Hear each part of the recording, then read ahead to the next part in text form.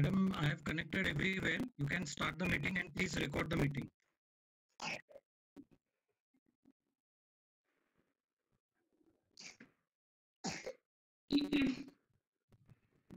Varsha madam.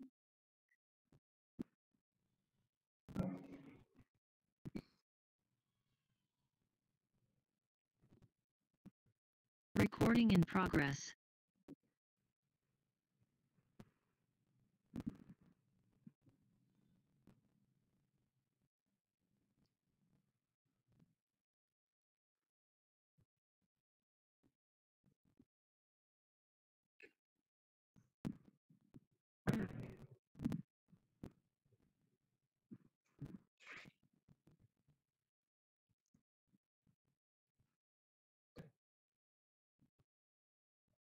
Hello everyone. Good evening.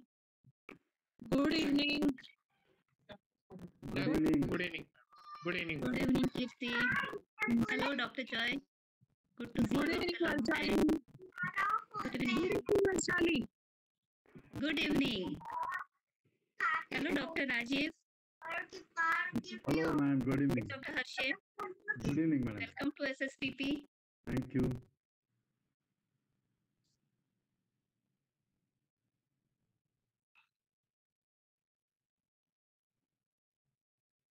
Hope I am audible. Yes, sir, you are audible. Yeah, thank you. I'm muting it right now, right? Yeah.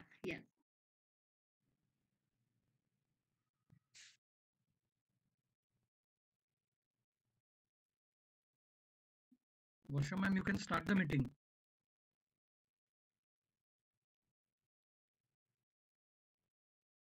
I'm not able to see Varsha. Oh, right, in the middle. Hi. आवाज नाही आला तुझा.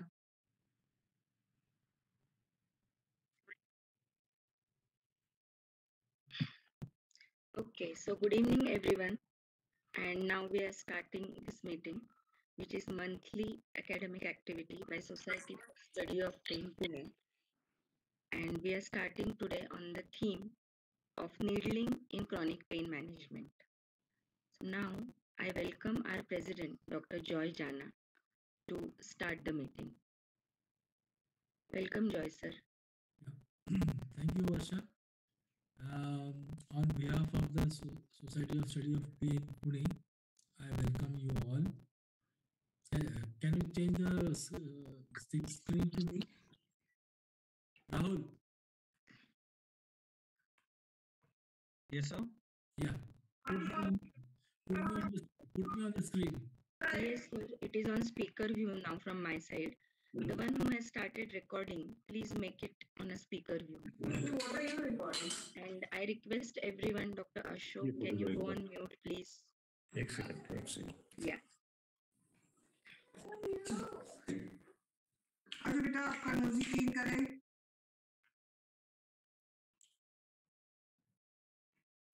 Yes, Rahul. Put me on the screen. Okay, sir.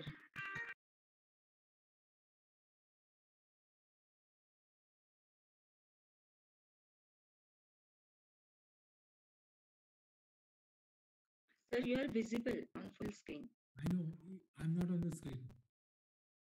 Sir, you are visible to us. Varshali ma'am, can you see him? We are able to see you. Yes, sir. Dr. Jana, we can see you.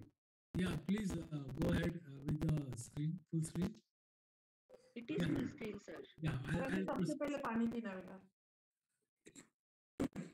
Somebody is See you, Dr. Jana. We can start. not unmute. Yeah, I have muted him. Yeah. So on behalf of Society of Study of Pain Pune, I welcome all the delegates and our faculty for this first Zoom meeting on today's topic. We had the first hybrid on craniofacial pain last month in the month of June, and after in the month of May we took it also as office bearers. So we started this first Zoom meeting. As our principals, we invited our first guest speaker, Dr. Rajeev Harshe, Dr. Rajeev Harshe, welcome. Thank you so much for Rajeev. Thank you so much for joining us here on Zoom. My pleasure. And yes, Thank you. Rajeev, thank you, sir. And we always encourage our SSPP members to present along with our faculty members who is presenting today. First is Priya Rathi and Dr. Kailash Waghmare. Kailash has had a grudge that I have never been allowed to speak in our SSPP. Kailash, can you hear? This is the first meeting with our, as taking over as the president, I'm allowing you the first time to allow you to speak. So, though he is now settled in Solapur, though he's associated, and I'm glad that he's associated with Pune.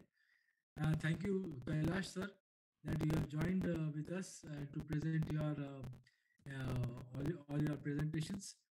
And since then, we have started now. Every month, we'll be presenting the various clinical meetings in chronic pain. And now I invite our moderator, Dr. Kirti Pawar. Kirti, you are online already, and I'd like to welcome you for this clinical meeting. Kirti is already not only a state or national, she's an international faculty. She has won so many awards. You can go through this slide. Fantastic. I mean, we are proud that you are a member of Pune Society of Pain Pune. So she's our moderator for today's presentation, and I hand it over to Dr. Kirti to take the proceedings forward. Kirti, please take it forward.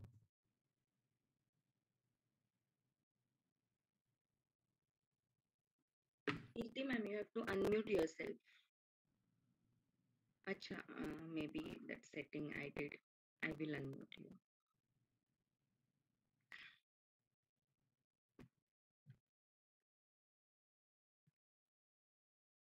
Okay, did you get the prompt to unmute? Yeah. Thank you. First of all, I would like to acknowledge my gratitude and thanks towards SSPP for giving me this privilege. We all know that chronic pain is like a jigsaw puzzle. Orthopedicians, rheumatologists, pain physicians, neurologists, and physiotherapists all are trying to join pieces of this chronic pain puzzle. Everyone will be agree with me that there are high number of patients suffering from chronic pain and not able to receive sustainable and one-stop solution to their chronic pain. I think this is high time to understand that chronic pain is not all about joints, bones, and nerves. Muscles are pain expressors and real sufferers. Ultrasound-guided dry needling is gaining high popularity in radiology and rheumatology. So friends, let's expand the horizon of pain management by initiating the topic of discussion, needling in chronic pain. And I'm really honored to invite our first speaker, Dr. Rajeev Harshe. He's an eminent pain consultant from Ahmedabad. He's a pain consultant to His Excellency Governor of Gujarat, Director of Relief Pain Clinic Gujarat, Director Dr. Harshe Pain Academy, and pain consultant since 2004. He is a faculty in national and international conferences on pain and author of a book on pain. I invite Dr. Rajeev. Over to Rajeev, sir.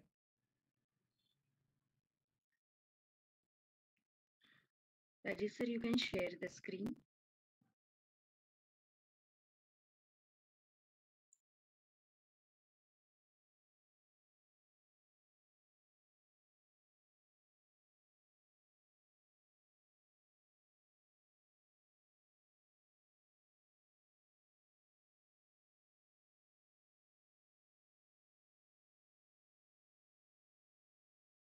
Hello, is it okay now? Can you see the screen?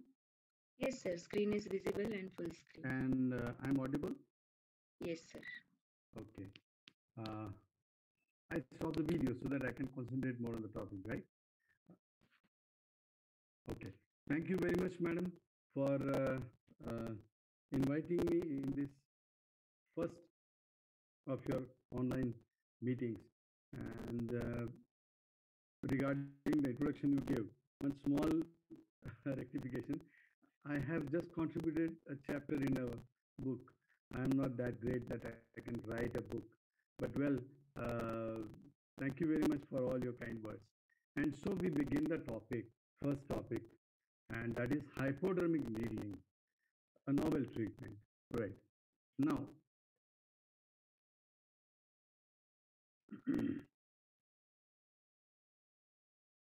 a moment, why it is not scrolling down? Yeah.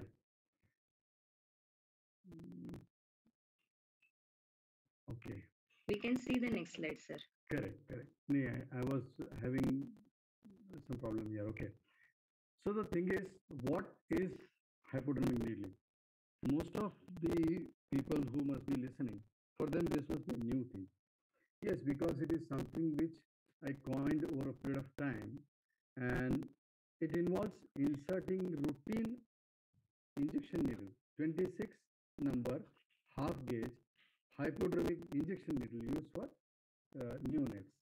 This needle I use, and it is inserted hypodermically in defined spots of the body to manage pain. Now, the question is, by putting a small needle under the skin, how is it going to work?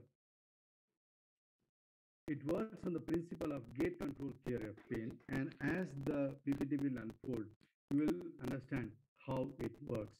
But in a nutshell, it works on the principle of gate control theory of pain.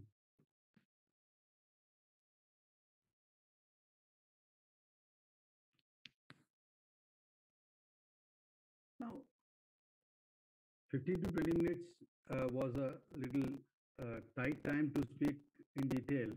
So I have touched the common things, and that is the basic one slide tells you a lot about the pain pathway, right? If you see the pain pathway, it starts from a nociceptor in the periphery, which when stimulated, stimulates the afferent nerve fiber, which then relays in the dorsal horn of the spinal cord, from where the second order neuron begins, and it goes to the thalamus. From here, the third order neuron goes to the cortex, and we know all about it, right? And there is something called descending inhibitory pathway, which has an important role to play. We know about various types of nerve fibers, C, A delta, and A beta being the most commonly discussed and most commonly useful one. Now, the important thing here is, now C and A delta, they are the main contributors in the terms of transmitting pain from the periphery to the center. And A beta has little different role to play. If you see this slide, which I have taken, I'll acknowledge the Alia medical media, which I have extracted from YouTube. This was a beautiful picture which could explain a lot of things in a simple picture. If you see here, the blue one which you can see is the A beta fiber. Now, when these A beta fibers are stimulated, they stimulate an inhibitory interneuron in the dorsal horn. And this inhibitory interneuron then inhibits the conduction from first order neuron to the second order neuron, reducing the influx of the pain. This is what we learn as gate control theory of pain. So now this A beta fiber has tremendous role to play in controlling the pain. Otherwise, when stimulated, there will be constant barrage of impulses coming up, and a level will come which will be intolerable. But this controls the influx. Now, when this interneuron is stimulated, it also, the descending inhibitory pathway, and this releases endorphins and interferons in the dorsal horn. And these endorphins have a lot to do. They again contribute in inhibiting the action potential, right? And they are also commonly seen to be released in the pleasurable activities like excitement, meditation, laughter, vigorous exercise. And we all know the importance of endorphin, right? As I said previously, the spatial interneurons in dorsal column of the spinal cord, which is the yellow one you can see here, when stimulated, control the influx of pain impulses and release endorphin and enkephalin, which in turn improves the pain control better. we know that the existing modality like TENS and span cord stimulator use this concept, right? Then why should I think of this new modality? Well, what I thought, I may be wrong, but this is what I thought, and this is how I went ahead. That the spinal cord stimulator works quite deep in the spinal cord, right? And exactly at the point where it has to act. But it's too costly for routine use in India, especially in India, right? Where insurance is not so easily available. Then procedure is definitely high end and may need constant vigilance and follow-ups, which in our scenario is little difficult, especially when we talk about the village patients, right? TENS works by superficial approach. It works well, but consistent results are not seen in the market, maybe due to various reasons, which include diverse protocol and so and so. So I thought, why not find something intermediate, not too deep, not too superficial, and can I do something about it? Because ultimately I know that it is the A beta which is my helper, and I have to stimulate the A beta. So next step I followed was, why not stimulate A beta fibers peripherally, which are stimulated centrally by spinal cord stimulator. So I tried to study where are their peripheral ends, and when I saw it, they are below the skin and above the muscle. So this picture tells you the whole story. This is the A beta fiber, right? Just under the skin. They are also called proprioceptive fibers. You must have seen in your routine life that whenever there is a pain in some part, if you just move your hand over that part, very likely you feel better. Or somebody presses that part, you feel better. Probably this is the stimulation of A beta fiber, which probably gives you relief. So these two arrows tell you where are these A beta fibers. So I thought, again, one very important thing I would like to share, and I would like all listeners, if they are not reading, please go through this book, Acupuncture, Trigger Points and Musculoskeletal Pain by Baldry. What a fantastic book he has written, and he has told a lot about the trigger points and how if you deactivate these trigger points, then pain is released. So I was more or less, reading this book, and then I thought that combining these two, can I put needle under the skin and see? And the first patient of hypodermic needling was myself. I had myofascial chest pain after yogasana, which I did over enthusiastically. And that pain was not relieved by analgesic for a couple of days. I got everything done and everything was normal. So then I thought, let me do it. And to my surprise, the very next day, I was completely pain-free.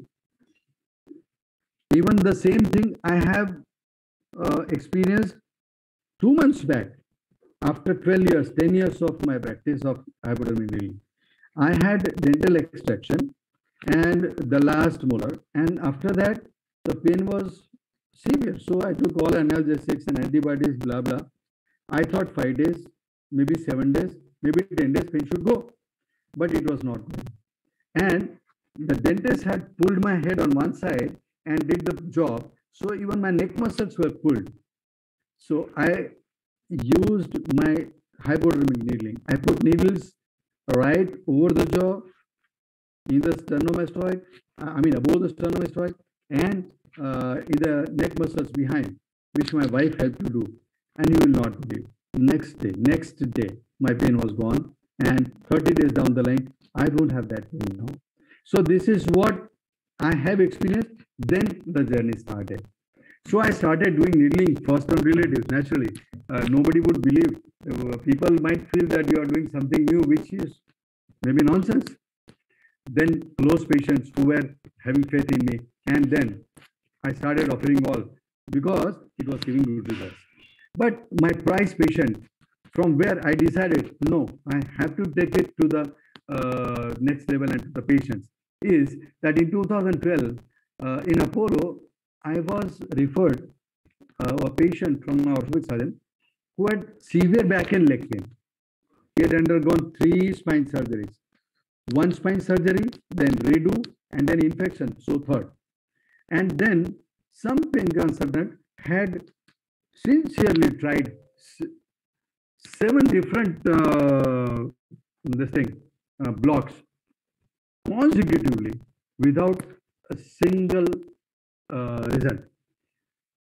Now, wife, patient was very poor and she was exhausted monetarily, mentally. So I explained her, see, I do this. If you want, I can help you. She was on all possible medications. And you will not believe, she had complete pain relief in 3 sessions. Not only that, she joined the job. Her brother-in-law had a shop of agarbatti and she used to sit and sell it. She started doing that. This stimulated me to do further and further work. So I started using it in different pain situations. By now, it's 9 years, more than 10,000 patients, and many of them have got good results. I don't want to say that this is a magic wand and you can treat anything and everything. No. In certain high-end patients, this does not work. Probably there, I may be at fault. I may not be able to understand the pain properly or understand the source properly. That might be the reason. Or the phenomena itself may be weak enough to not address a high-end kind of case. Right. I published one case report, coccydynia, hypodermic needling in coccydynia, and soon people started taking interest in it. As of now, I have treated patients of discogenic pain, pacipitogenic pain, vertebrogenic pain, yes, vertebrogenic pain, myofascial pain, osteoarthritis pain, plantar fasciitis or other heel pain, tennis elbow, periarthritic shoulder, 2 patients in CRPS as well, post-surgical pains. Again, I say, do I mean to say that I can treat all patients? This is magic wand or I'm great? No.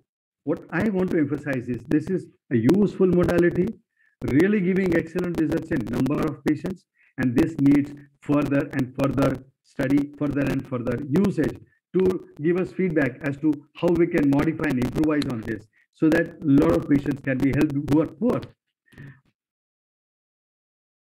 Do we think it can replace all existing treatment? Not at all. I have done yesterday only 2 image guided procedures, 1 ultrasound guided procedures. Why? Because A, some of them never opted for this. 2, some of them were not ready that this new treatment, I don't know how it is going to work. And 1, when he got it done, he said, ठीक है, मुझे थोड़ा जल्दी है, आप तो injection लगा दो. So there are a lot of factors in practice which help us or does not help us, do not help us in taking a particular modality further. But I tell you, it really works in number of patients, many of them. So what I think now is, and I think all our learned audience would like to scratch head is, we look into the change in anatomy as reason of pain, but it may not be showing all. Change in physiology, which is a well-known concept, we know hypersensitization, right? Hypersensitization may be the root cause in many. And that is why some people just give repetitive plain local anesthetic block and patient get better.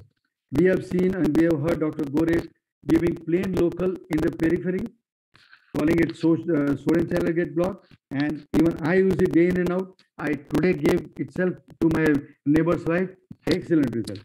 Why it works? Probably we are tackling a change in physiology rather than change in anatomy.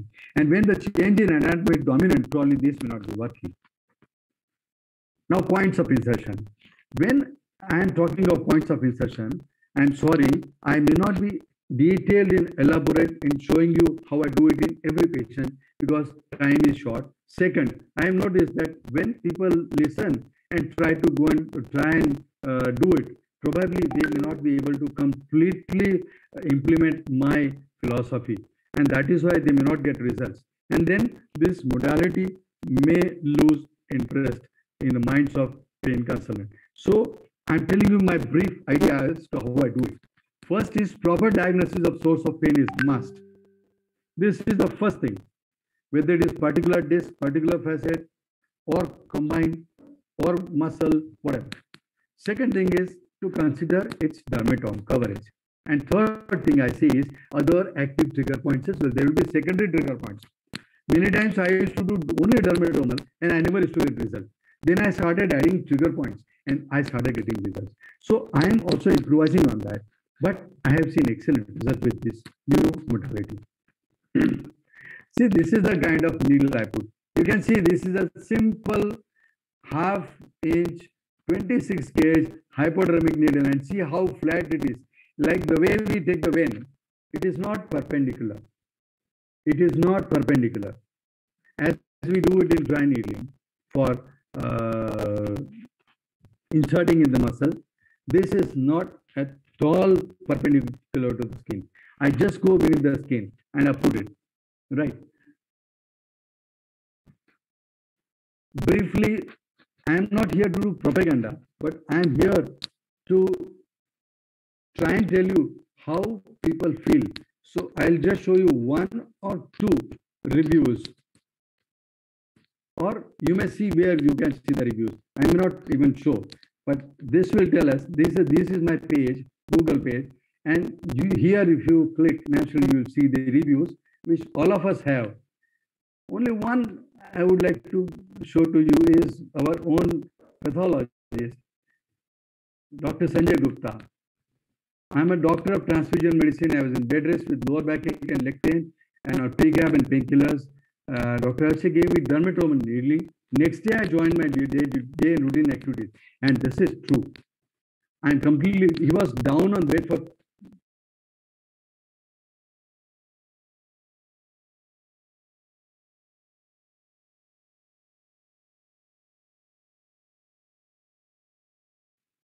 Hello. Hello.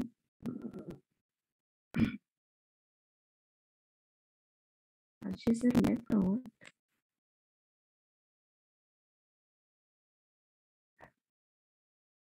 Am I audible? Yes, Dr. Varsha, you are audible. Okay.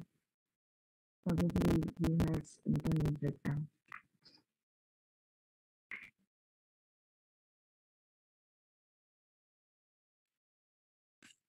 Sir, can you call him and just inquire? He might be just trying, so wait for a minute. Call him.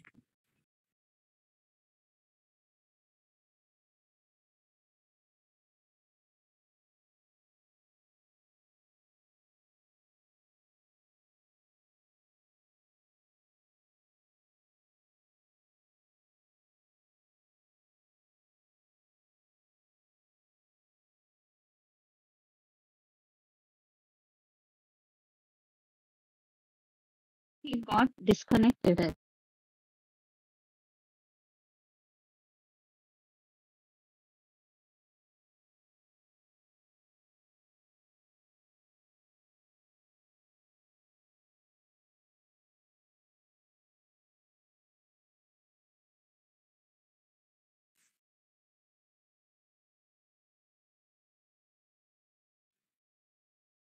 There's some charging issue with laptop. He's joining back.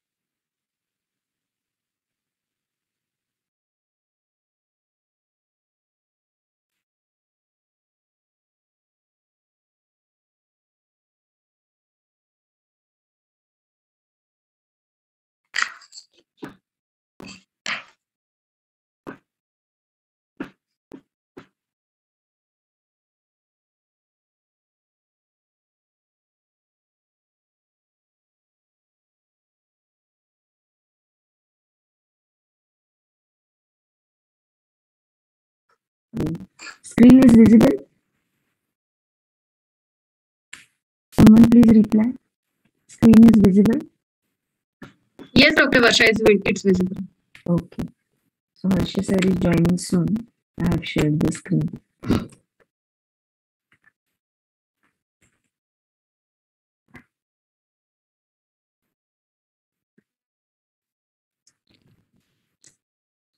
Yes, sorry, there was some technical snag. Yes, sir, please go on. Am I audible? Yes, you are audible. Should I go to next slide? Or? Just a moment. Yeah. No, I'll do that. Let us share. I'll share it. Yeah. Okay. You Disable screen sharing. disable screen sharing. Okay, wait, I'll have to make you co-host. I'll have to make you co-host. Wait a minute. Okay, sir. Check now. Why is it not happening? Check, please. You can share the screen now. Yeah. Okay. Okay. Fine. This is a small video. Doctors.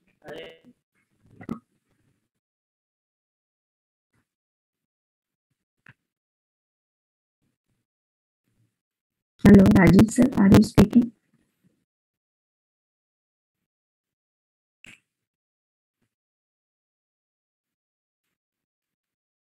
There's again problem at his end, I think.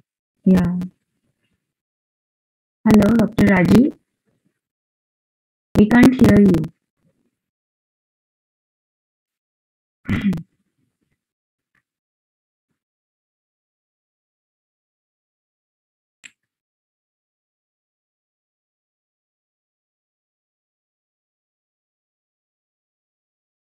Dr. Rajeev, probably your bandwidth is low, so I will share it for you. You just be on a speaker mode.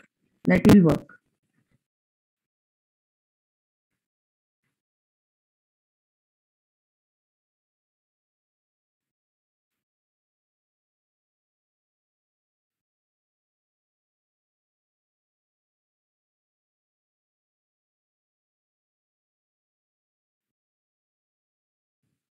Yeah, we are just waiting for half a minute.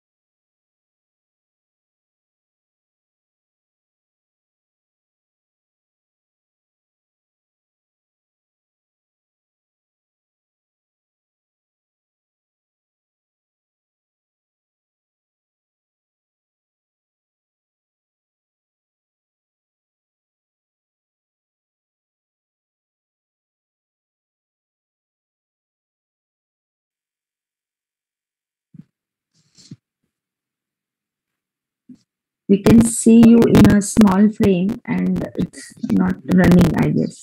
It's a static picture.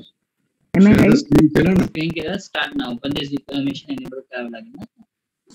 So just go down and zoom enable करा. हे zoom back. बस झालंच share. आता Okay. Can you see the screen, madam? Yes, screen is visible. This is a understanding which probably. And is the sound audible? No, sound is not audible. Unable to play during call. थांबा. मी करू setting. Oh, you please. अच्छा. Call चालू है का? नहीं. नहीं, Zoom call चालू है. Anyway, madam, let me close. No problem. These are doctors' videos which probably were telling how they have experienced this particular modality. So we can go ahead with closing my PPT. Zoom click. Okay, sir. I will just open this particular video. It is opening in my screen. Okay, so we can listen to that. Can you see that? Yes, we can see that. We can hear that. If you stop sharing, I can come to that. Okay. No, but the video may not play because it might be having a link to my computer. No, it plays. I just checked. We'll have once. We'll have check once. Okay, is my screen visible, Priya? Yes, Dr. Varsha, it's visible. Video is audible? No. Video is not You audible. have to connect. Okay, okay, fine. I'll get the story. This is a dentist. Okay, thank you. No problem. Thank you. Sir, go on with that story from your side. We'll hear it from you. No, it's all right. I mean, let others have their own time. I have already wasted your 10 minutes in taking a snack. No, sir, it's okay. It's okay. Dr. Harshe, we would like Yeah. to hear the case. What Yeah. was her complaints and how did you treated her? In short, yeah. See, We would really like to hear that. Fine. See, the first video which you saw, there were 5 or 6 videos of doctors which have posted. The first video which you saw was basically a dentist having severe neck pain and arm pain. Actually, she had 5-6 disc bulge and mild nerve compression on the right side. Now, she was already on the treatment of orthopedic surgeon since almost a month. She was wearing collar and her husband is a radiologist. So after a lot of medications also, she was not getting relief. The radiologist came to me, he said, sir, कुछ इसमें हो सकता है क्या? मैंने कहा लेके आए, देखते हैं क्या है. When I saw, it was more of facetal pain than actually discogenic pain. And there was a lot of trapezius spasm.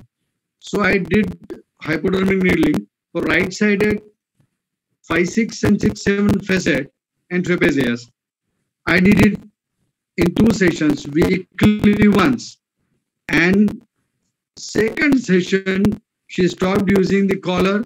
Third session, she was up and out. She started working her routine dental work. Second patient, which I have quoted, is an orthopedic surgeon. Hello, can you listen me? Yes, we can listen to you. Can you listen me? Yes, Yeah. we can. Yeah. Second was an orthopedic surgeon who had pain in the outer side of the thigh, and it was fitting into nothing but iliotibial tract pain. And there I did needling, and in surprisingly only one session he got relief, and the pain was since 2 months. Orthopedic surgeon himself. Right. Third was a case of a gynecologist who had thoracic facet joint pain, for which everything was done, including RF at some place, and there was no relief. And here we did simple needling in 3 sessions, and the video at the end is concluded by that doctor, and he is so happy. Probably he has sent me more than 15 patients himself. So there are innumerable stories. I'm not here to showcase that I'm great, but I want to stress that yes, this modality has proven excellent.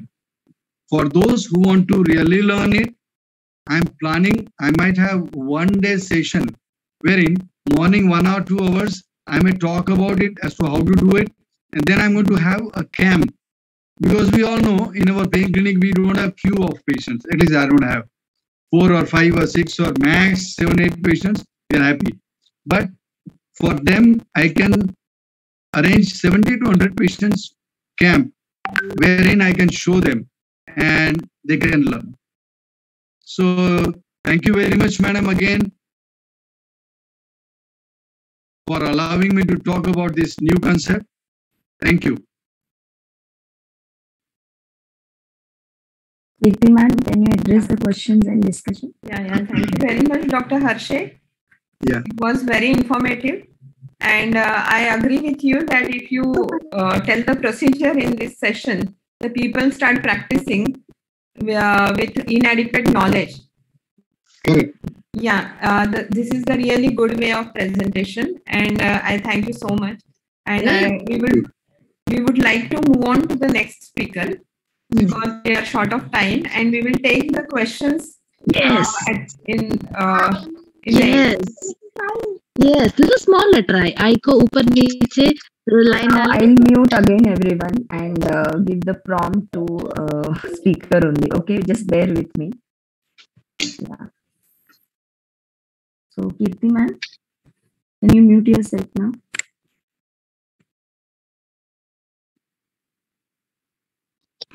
Okay. Please unmute yourself. Hello. Yeah. Yeah. Can you share the screen for Priya's introduction? Yes.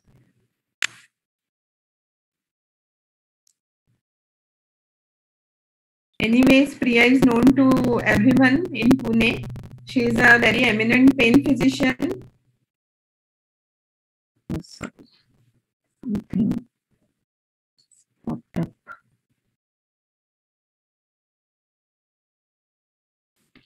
Okay, I will read from my side. Yes, yes. You start introduction. Meanwhile, I'll share. Priya has done her MD and DNB Anesthesiology, Fellowship in Chronic Pain Medicine, and Fellow of Indian Academy of Pain Medicine.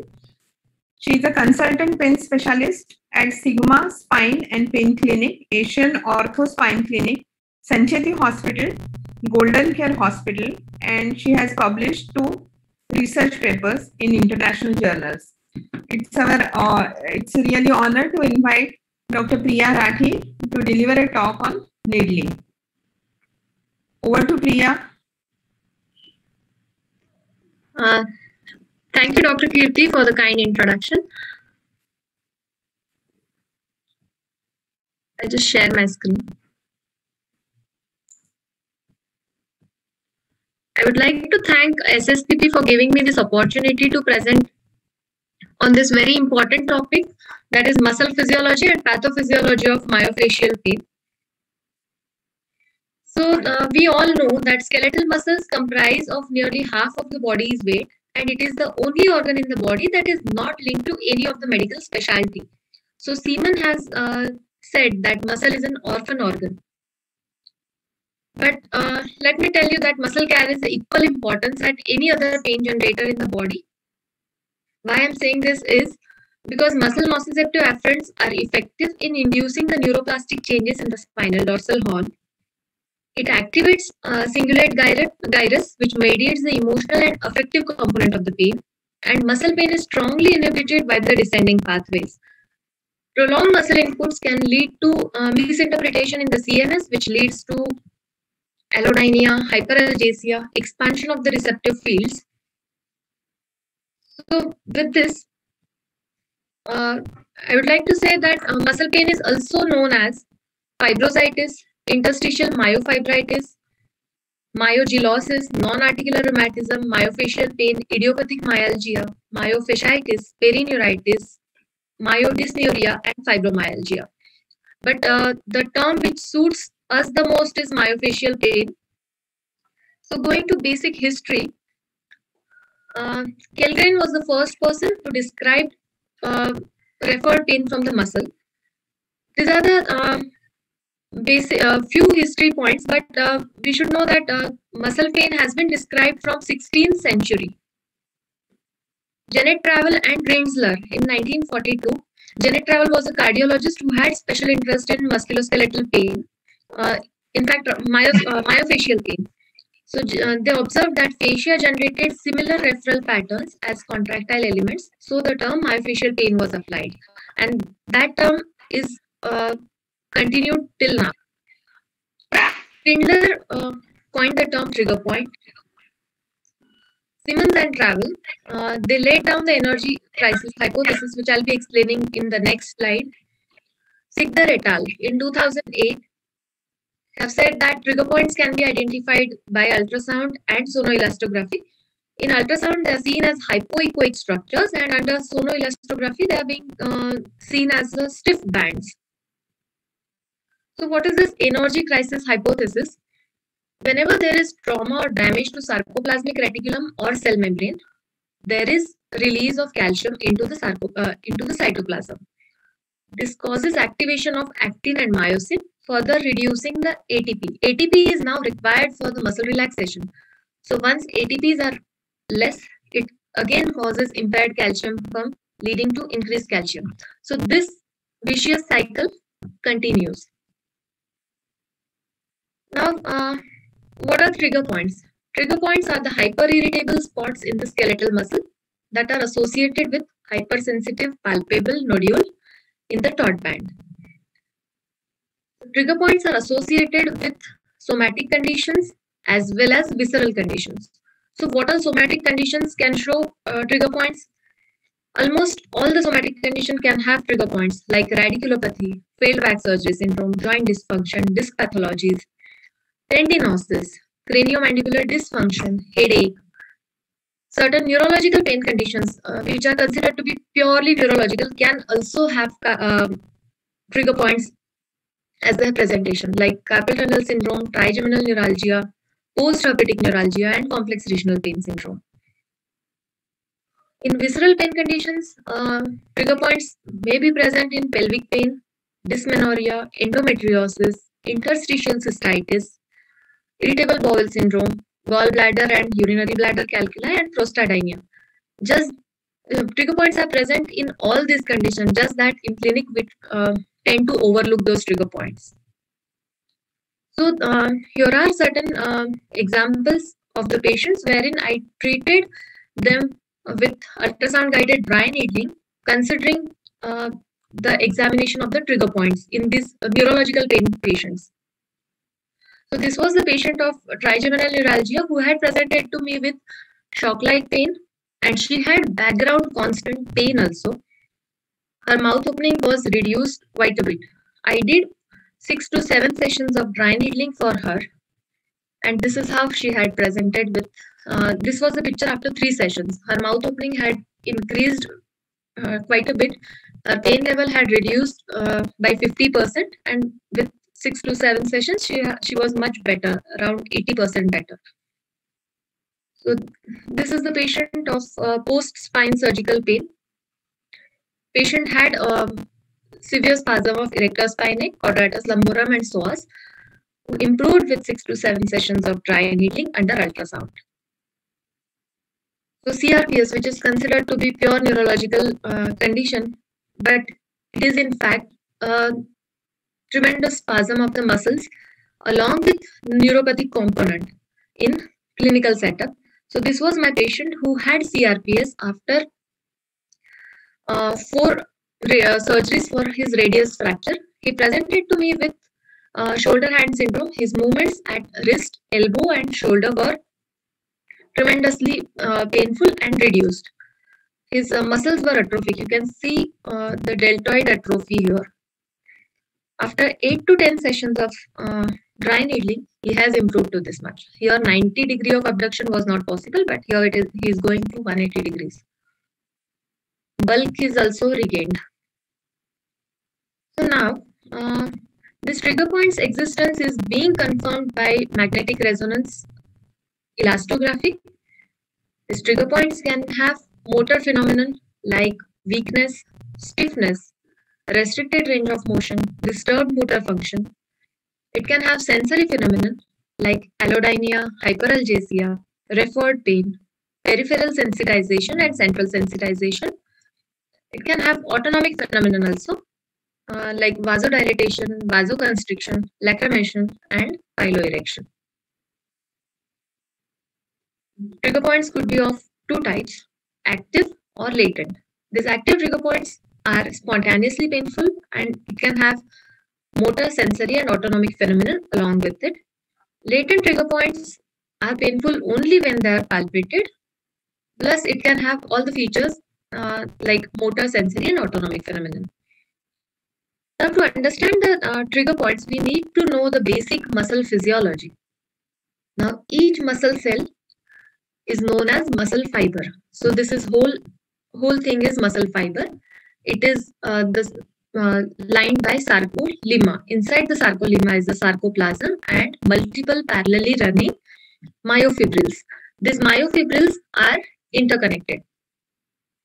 Now, the microstructure of the myofibril is like this. Functional unit of muscle is sarcomere. What is the sarcomere? Sarcomere is the part of myofibril that is present in between the Z lines. Now, these Z lines are formed by the protein called myopalladin. This myopalladin holds actin filaments parallelly, and in between the actin filaments, these thick filaments are myosin filaments. These actin and myosin filaments are held together by the protein called titin, and titin is the largest vertebrate protein. This titin forms a gel-like structure at Z line when muscle undergoes contraction. Titin forms the gel-like structure at the Z line when muscle undergoes contraction. Now, when we see under electron microscope, the part of sarcomere which contains only actin filaments is seen as a light band. So we call it I band. Then the part of sarcomere which contains actin as well as myosin is called as A band, and the part which contains only myosin is known as H zone. The length of H zone is completely obliterated when muscle contraction happens. So why this details about everything? Because it has certain clinical implications, which I'll be explaining later. Now, actin-myosin interaction happens only when this troponin-tropomyosin complex is being bound by calcium. So when calcium binds with the troponin-tropomyosin complex, these myosin heads can interact with the actin. So usually the myosin heads are like this. You can consider this to be myosin head, and the movement happens like this. So once myosin head moves, it brings the actin filament to the center of the sarcomere, and the contraction happens. So what are the implications in the myofascial pain? These MTRPs can have damaged sarcomere assembly. Myosin filaments may have broken actin-titin barrier, and myosin may have got stuck in the gel formed by sticky titin at the Z line in case of myofascial trigger points. So clinically what we see is whenever there is tremendous muscle spasm, these contractile elements of the muscle, which are seen as the red cells, are being replaced by the fibrotic tissue. Here, this is the picture wherein this is a picture of the muscle in CRPS, dramatic presentation in CRPS, wherein the contractile element is being replaced by the fibrotic elements. So under ultrasound, we can see these findings. See, this is the ultrasound picture of the normal forearm, wherein we can see radius, we see ulna, and the muscles are being seen as a nice boundaries of the muscles are being seen. Normal muscles are seen as a black background against which white fibrous tissues are being seen. But in case of CRPS, the muscle bulk is reduced, as well as you can see the contractile elements are being replaced by the fibrous tissues. This is a microscopic picture of MTRP, wherein we can see this A and C pictures are the normal muscle fibers. This is a cross-sectional, this is the longitudinal view. In cross-sectional, we can see nice polygonal muscle cells, but in MTRPs, the clumping happens.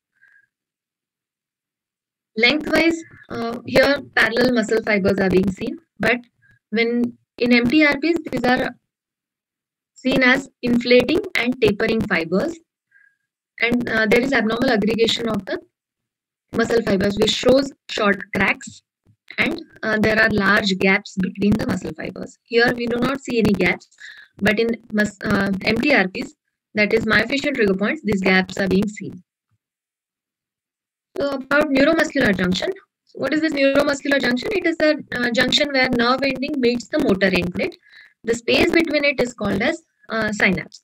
So whenever the action potential reaches the nerve fiber, it causes opening of the calcium channels at the nerve terminal. Once the calcium enters into nerve terminals, the acetylcholine is released from the nerve terminals into the synaptic vesicles. This acetylcholine binds to acetylcholine receptors, leading to influx of the sodium. This sodium, once it is into the cells, leads to depolarization and activation of the process, contraction of the muscles. So what is the implication in myofascial pain? there is spontaneous electrical activity at myofascial trigger points, and it occurs due to excess of acetylcholine at the motor end plates. Now, to understand this, we need to know the integrated trigger point hypothesis, which is the most evidence-based hypothesis right now for the myofascial pains.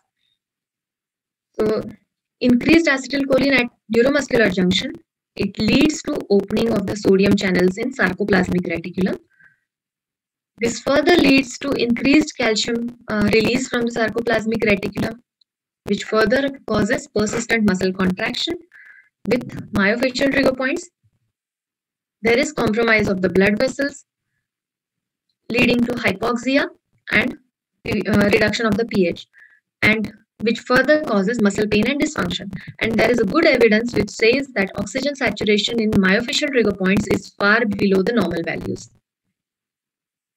So with this, biochemical milieu of MTRPs is being well studied by Joyshankar. So what he has done is, he has invented a device called microdialysis pump. Microdialysis pump is being attached to 30 gauge hollow needle. That needle is used for the needling of the myofascial trigger point. So with the same needle, sample is being collected. Samples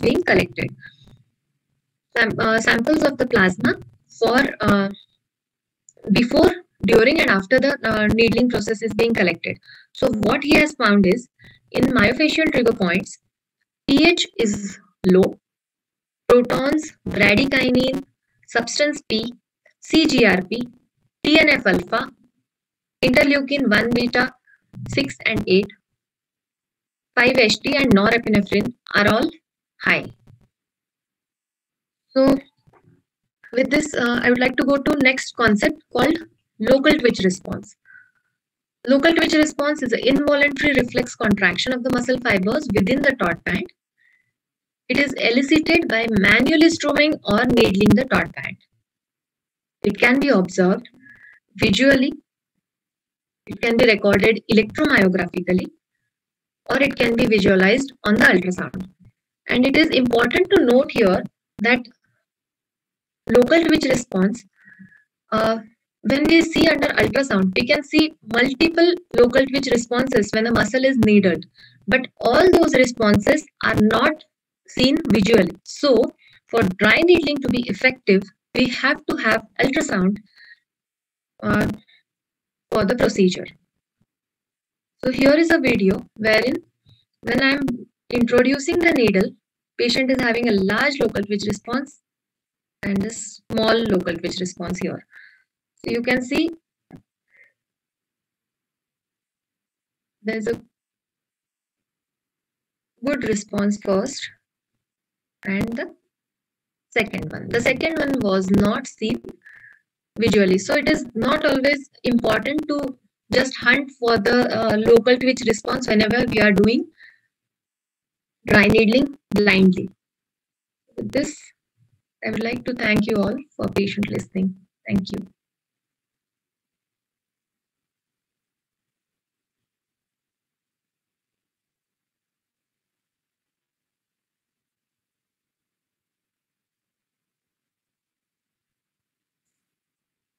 Yeah, thank you, Priya.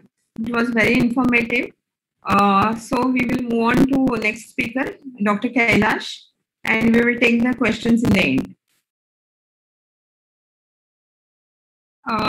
It is very nice to introduce Dr. Kailash Waghmare, who is a pain physician from Sholapur. He has done MUHS fellowship from Mumbai, certificate course in yoga from Savitribai Phule Pune University, conducted by Kaivalya Dham Yoga Institute, Lonavala. He has won first prize in pain quiz at ICRA Pain, Kolkata. He has done the poster presentation at ISSPCon 2018, Needle-Induced Yoga. So I take privilege to invite Dr. Kailash to talk on dry needling.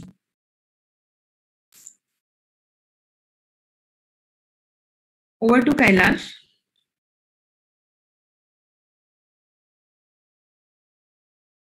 Kindly unmute him.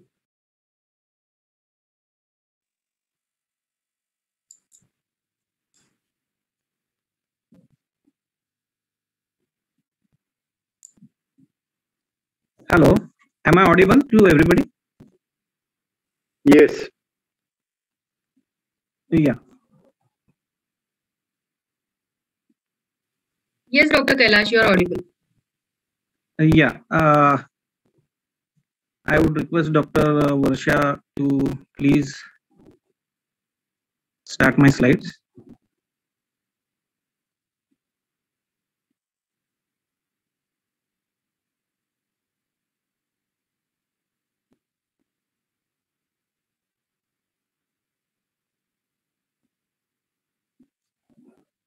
Yeah.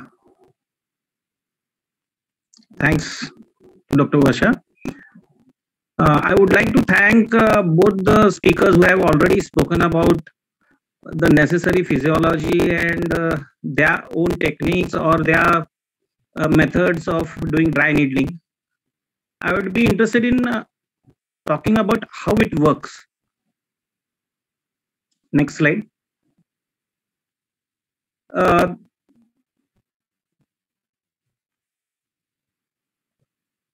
Brief history of dry needling.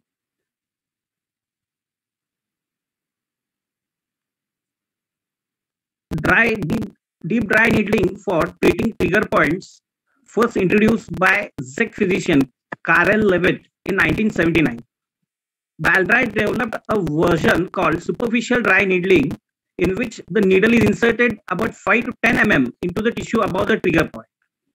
In the 1980s, Changan of Vancouver, Canada, which moved away from using only trigger points. He termed the elicited localized twitch response as the stimulation and call it intramuscular stimulation.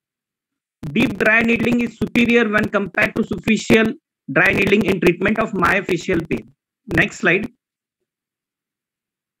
Basis of dry needling according to Changan's hypothesis was Cannon and Rosenbluth's law of denervation, and also in not according to Changan, but Hilton's law is also important basis for dry needling. Next slide.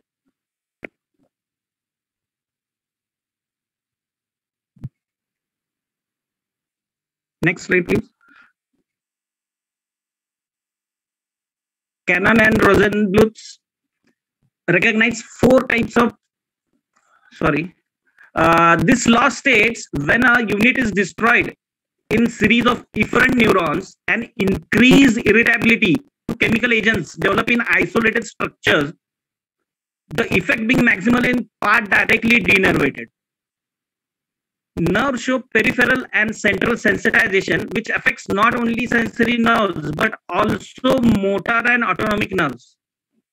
Muscles show increased sensitivity to acetylcholine, leading to spontaneous electrical activity seen as fasciculations or spasm, which generate pain. Next slide. The amplitude, they recognize 4 types of sensitivities. The amplitude of response is unchanged, but the course is prolonged, super duration of response. The threshold for stimulating response is lower than normal, hyperexcitability. Lesson stimuli that do not have to exceed a threshold produce responses of normal amplitude, that is increased susceptibility, and the ability of tissue to respond in augmented is augmented, that is super reactivity. Next slide, please.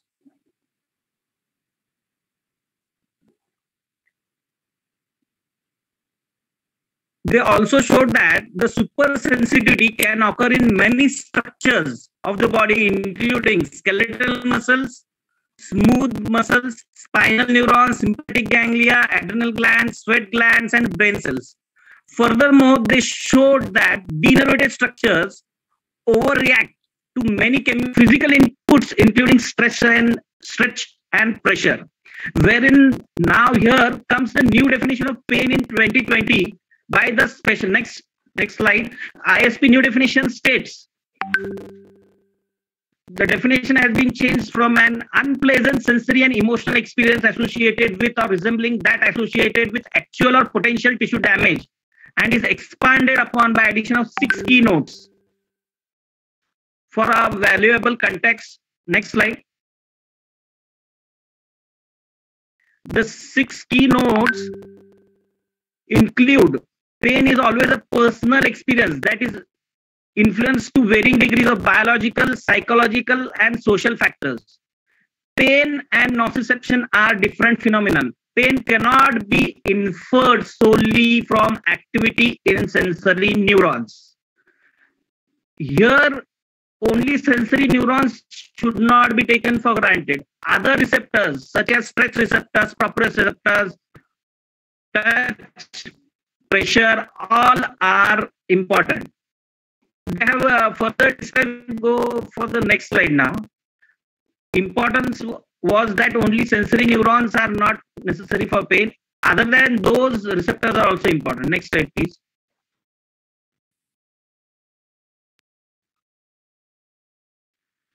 Supersensitivity. Supersensitivity in autonomic pathways increase blood vessel tone of virtually all tissues and cause secondary pain by structural disintegration. Following denervation, the total collagen in soft and skeletal tissues is reduced. Replacement collagen also has fewer crosslinks and is markedly weaker than normal mature collagen. Because collagen provides the strength of ligaments, tendon, cartilage, and bones, it contributes to many degenerative conditions in the weight-bearing and activity-stressed parts of the body: tendinitis, cuff tears, epicondylitis, ruptured tendons, and so forth. Here I want to stress that a degeneration process is normally going on in the body of a person of around around 30 years of age, and this degeneration will lead to all these things. So we have to remember degeneration as a part and parcel of our life, and this affects for the supersensitivity caused. Next slide, please. Nerve degeneration. The two main types of nerve fiber degeneration recognized by them were axonal degeneration, axon that leads to secondary breakdown of myelin sheath, where cause is focal trauma. The term Valerian degeneration is used, and where axonal degeneration occurs due to diseases other than trauma, axonal neuropathy is used. Segmental demyelination is patchy breakdown of myelin sheaths limited to individual segments with relative sparing of axis cylinder. Here I want to stress that if we do B12 levels in the patient with pain, I often see patients having more than 2000 picograms of levels of B12 in their blood. It is nothing but the breakdown of myelin sheath which is recognized as B12. Otherwise, the patient is deficient in B12, but it is mistaken as B12 and counted. So the levels are too high. Now, why to initiate treatment with dry needling? It is based on Sunderland's hypothesis, where 5 degrees of injury were there. But I want to stress on 2. In first degree, loss of conductivity of axis cylinders at the site of injury without any grossly apparent break in continuity of structures comprising the nerve trunk, and regeneration is relatively effective.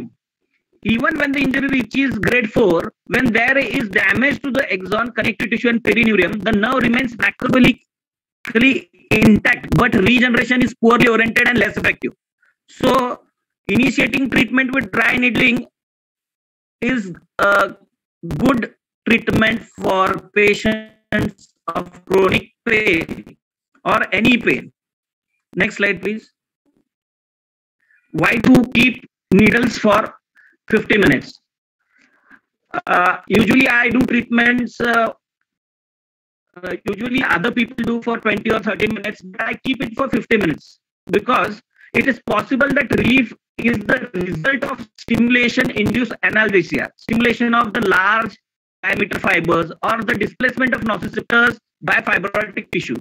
Current of injury causes a decline in denervation hypersensitivity, And this stimulation applied continuously is reported to be more effective than stimulation applied intermittently.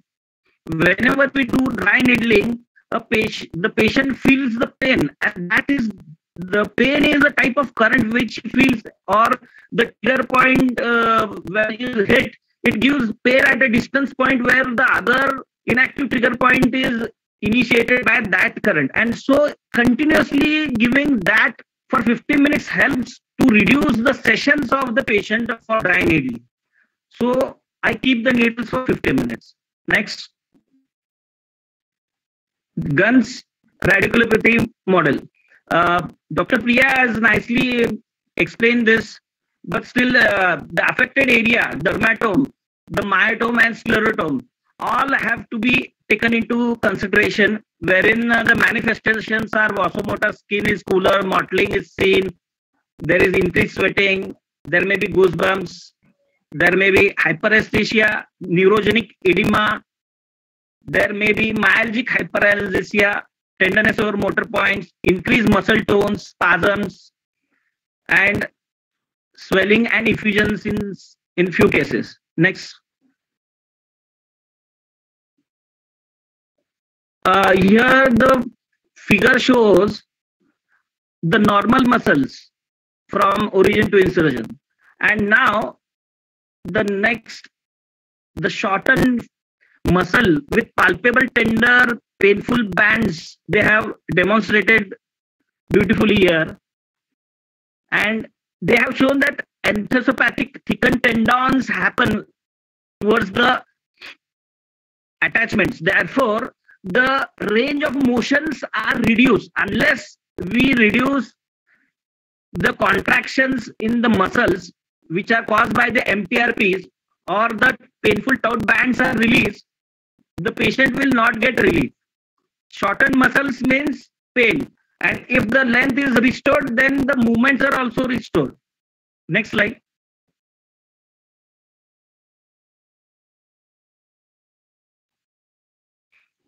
The shortened paraspinal muscles across an intervertebral disc space can compress the disc and impinge on the nerve root.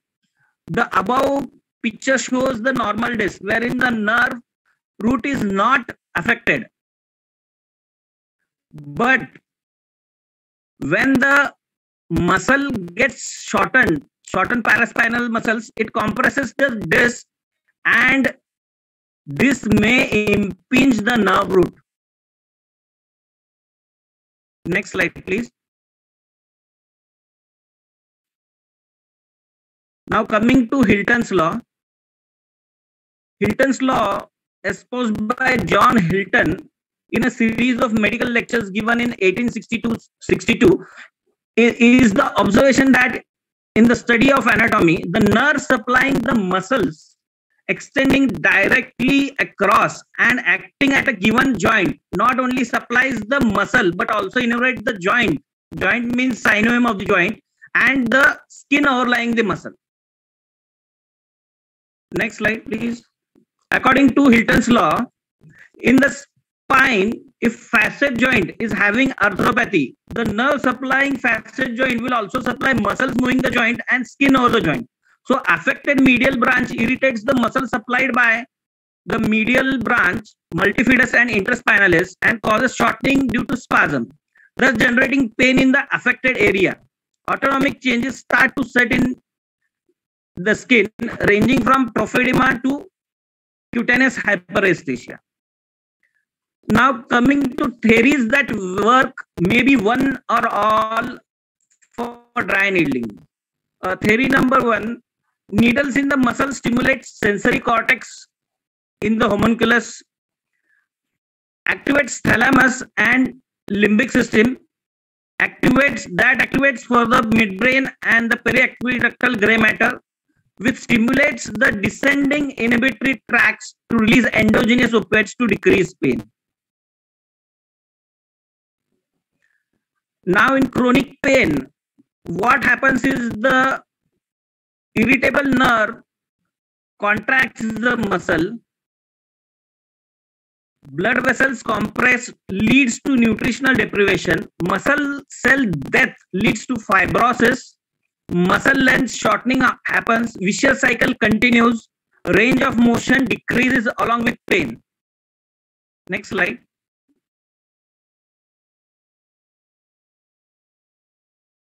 After dry needling, needle breaks the fibrosis, elicits a jump sign, and muscle grips the needle. Acetylcholine stores get depleted at the NM junction, loosens grip of the muscle over the needle, relaxation of musculofacial compartment, circulation is restored, substance P is washed out, and pain decreases. Next slide. Also, the needle tip stimulates satellite cells at the basement membrane of the muscle fibrils and helps them to multiply. This is supported by nutritional supply, which was increased due to increase in blood supply containing platelet-derived growth factors. It's like platelet-rich plasma therapy being done within the body. It is my own thinking. Increase in muscle mass restores muscle length and thus decreases pain and increases range of motions. Next slide, please. Now coming to the neuroplasticity concept for dry needling. We all know that pain travels at 2 to 30 meters per second, and proprioception receptors which can stimulate, when stimulated, travels at 120 meters per second. Now, when I do 50-minute stimulation, it is 3000 seconds. So pain travels per second is 30 into 3000. For 50 minutes, it travels for 90 kilometers for one needle. It is for pain. And for other sensation, here I have only considered proprioception. I have not included touch, pressure, or temperature. So 120 into 3000 is 360 kilometers. All this is for one needle. And supposing the human body is only of maximum 2 meters and all are less than about 1.5 or 1.6 or 1.7, 1.8 at max meters, in their body, these circuits are formed continuously, and against 90 and against 90, 360 is 4 times the circuits which they are formed, and that is too faster. So according to gate theory, other sensations, we know the pain sensations. So they are able to change or dampen the circuits of brain which were creating the pain. Now here neuroplasticity changes it and helps in reducing pain circuits and decreasing chronic pain. Next slide, please. The new concept here, dry needling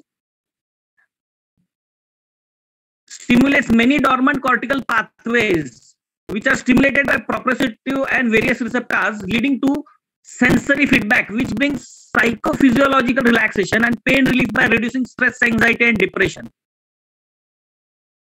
Now coming to my last slide, almost, here proposed mechanism of ultrasound guided dry needling has been proposed by Dr. Lakshmi Vas, my teacher from Ashirwad Institute of Pain Management and Research. Next slide. Here they have described that ultrasound guided dry needling of myofascial trigger points will lead to elicitation of local twitch reflex in muscle bands by needle entry. After relay of the occurrence of the LTR to the spinal cord, relaxation of muscle occurs. Continuation of muscle relaxation beyond needle removal, possibly due to persistent needle track in the muscle. Reduction and eventual cessation of the continuous spinal sensitization due to loss of nociceptor input, which will lead to pain relief with reduction in opioid medication. Relief and also relief of disability will occur. This is what I had to say about how dry needling works. Rather, the role of dry needling in pain practice have already been described by the previous speakers. I am here to tell you that the first thing which I offer to my patients would be dry needling if the patient considers it. And if he doesn't want any interventions like injections with steroids and does not want any invasive radio frequency treatments, I offer them a non-invasive pulse radio frequency and along with it dry needling, and this has given me very good results. And the method with which I do and keep it for 50 minutes, the patients don't require the second session in most of the cases. Almost 99% of my patients are cured with one session of my treatment because I keep the needles for double the time of others. This gives very good results. Thanks a lot. Thank you, Kailash. Yeah, very good presentation. Now topic is open for discussion. Thank you, ma'am. If anybody is having a question to 3 speakers, please go ahead.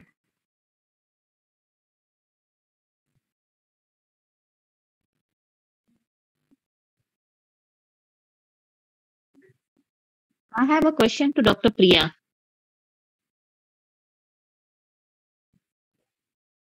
Hello, Dr. Priya. I just want to ask her that in CRPS, actually the whole limb is involved, the complete muscle from shoulder joint to the lower end, distal ends are involved. So which muscle do you target in that? The sessions are being conducted in the form of one day we target flexors, the other day we target the extensors and the neck. So if patient is lying supine, say in case of upper limb CRPS, one day I would target deltoid biceps and flexor aspect of forearm. The next day I would ask the patient to lie down in lateral position. I would target the neck muscles and the extensor aspect. Okay, got it. Yeah. Thank you. It was wonderful presentation by all the 3 speakers. Great. Thank you. It's Dr. Kirti. You would like to conclude the session? Yeah. Should I conclude the session? Yeah. Any questions or any comments? You could see in the chat box.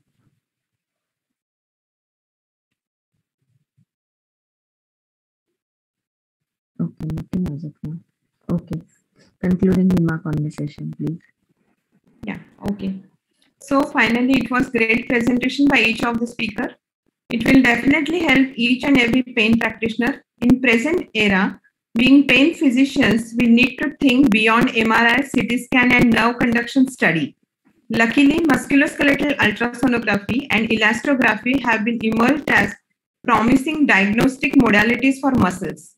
Ultrasound shows heterogeneous hyperechoic muscles, muscle fibrosis, and altered microvascular flow on Doppler, while elastography shows stiffness of particular muscles. So these 2 diagnostic tools are and will be the choice of investigations in near future of pain practice, as each of it talks about culprit muscles as a reason for chronicity of pain. And this is the reason why we should learn scientifically about dry needling, because dry needling is and will be the integral part of pain management. Thank you very much. Okay. Thank you, Dr. Kirti. I could see many comments, scrolling through the chat box, and everyone is so eager to learn more about dry needling. Already few are practicing, and this session has given such a good insight to newer aspect of hypodermic needling by Rajeev, Harshe sir, and dry needling by our own Priya and Kailash. So now I would like to end the session with Thanksgiving. So thanks to all speakers for excellent insight and presentations, and most importantly, following timeline. So it was, very much within reach of every speaker and organizers, keeping it compact at the same time, giving full information. That was wonderful part of it. Moderator, Dr. Kirti Pawar, madam, thanks a lot being taking out time from your busy schedule. I would like to thank for this platform, online Zoom platform by Society for Study of Pain, Pune, and Anaesthesia TV, who has taken this session live on 5 platforms at a time. So it is really commendable job on their behalf.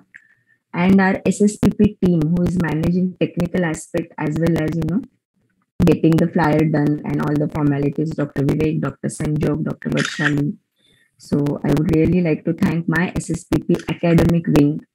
And last but not the least, our ever enthusiastic audience, giving wholehearted comments and appreciation and initiating discussion with nice inputs and questions.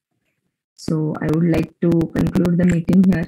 And every I would like to say yes, something. Sir, please. Yes, sir, please. First of all, excellent way of conducting the whole session, right? Crisp, time to time. Now this is 9:26 in my mobile. 9:30 I'll be with my dinner. So fantastic. I mean, the commendable job. And the topics were good. Speakers were naturally everybody shared very nicely, and audience was good, interactive, and 100 marks to you for nice initiative. I mean, Pain Society conducting regular Zoom meetings or virtual meetings is something required. And in coming days, I hope you will take more and more new topics to come up on the stage. Those who are interested in hypodermic needling, you may ask them to register with you. Whenever I plan out a camp, one-day session, I'll let you know. Right? Sir, Thank you very much for inviting me. Thanks a lot. Thank you, sir. Okay, good night, everyone. Good Priya, can night. you stop the recording now? Recording stopped. Okay, and now you'll get the option to upload it on cloud. Okay, so the recording will be uploaded.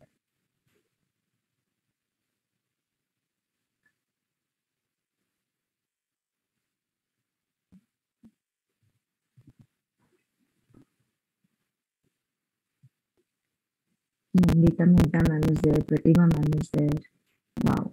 Right from Kashmir to Kanyakumari, I could see the audience. So happy to have them all.